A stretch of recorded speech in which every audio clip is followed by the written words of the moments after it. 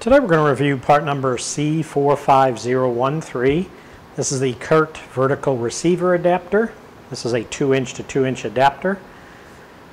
This part is designed to fit on the Curt Stealth hitches. It is designed to fit a vertical hitch. A vertical hitch would be one where the receiver tube is actually up and down. In other words, some of the Dodge vehicles use a hitch like that, where the tube would come down and it's behind the rear of the car so you really can't see it. What this adapter does, this part would slide up into that vertical hitch and then extend out to give you the horizontal hitch receiver opening that you're needing.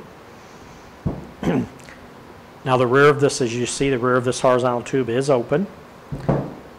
The weight rating on this is 5,000 gross towing weight capacity and 500 pounds tongue weight capacity.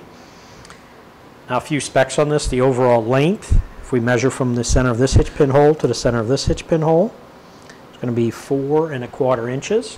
The drop would be from this center of this hitch pin hole to the center of this hitch pin hole.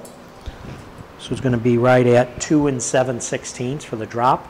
Now this can, of course, only be used in the drop position because the vertical hitch opening would be coming down. So you just slide this up, only use this way.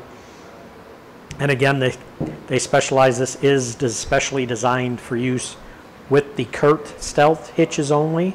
Due to these pinhole locations, sometimes it will not match up to certain other Stealth hitches. So you would need to check the measurements that are on the product page for this part number to see if it would work on your application.